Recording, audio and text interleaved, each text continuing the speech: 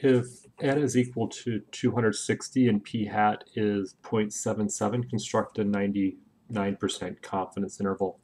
So the formula for a confidence interval for a single sample proportion is p hat plus or minus the margin of error, and the margin of error is plus or minus the margin of error is z star, the critical value, times the square root of p hat 1 minus p hat over the sample size.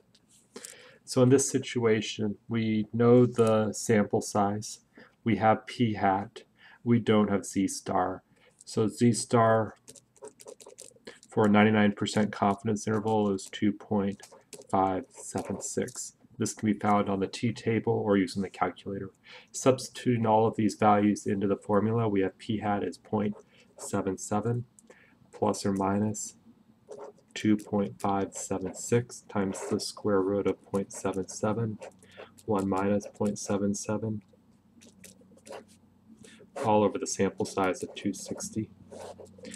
We type this into the calculator, and we have 2.576 times the square root of 0.77, 1 minus 0.77 divided by 260. This is the margin of error. So we have 0.77 plus or minus 0.0693. Adding to 0.77 gives us 0.84. Maybe rounded to 3 decimal places, 0.39. And then subtracting 77 minus 0.0693 gives 76.931.